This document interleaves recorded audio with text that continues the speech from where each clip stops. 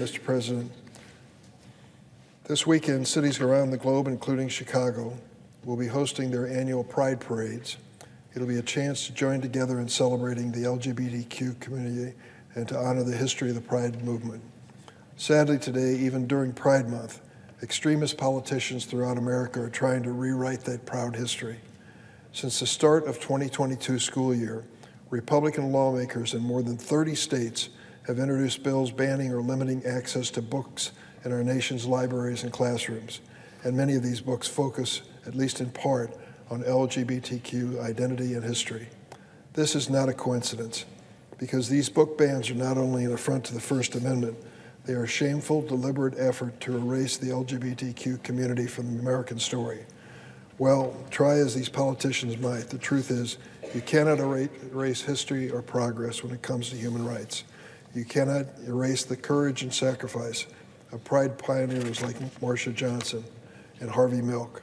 And you cannot erase our LGBTQ colleagues who have broken barriers and who are proving to young people like them that they are a vital part of the nation's history. I'm going to ask the remainder of my statement be placed in the record as I have to go to an appropriations committee. But I want to salute the people who participated in yesterday's hearing of the Senate Judiciary Committee. It was a hearing that really I was proud of at the end. I didn't know going in how it would work.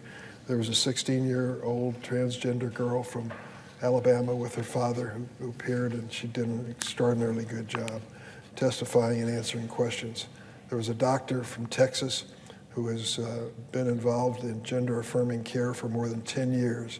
And she talked about the difficulties in dealing with children who are searching for answers in their lives, looking for a place in this world, and hoping that they can find someone who they can talk to, parents and medical professionals. It struck me that there are decisions being made every single day across America by parents and families, life and death decisions, and decisions that are critical.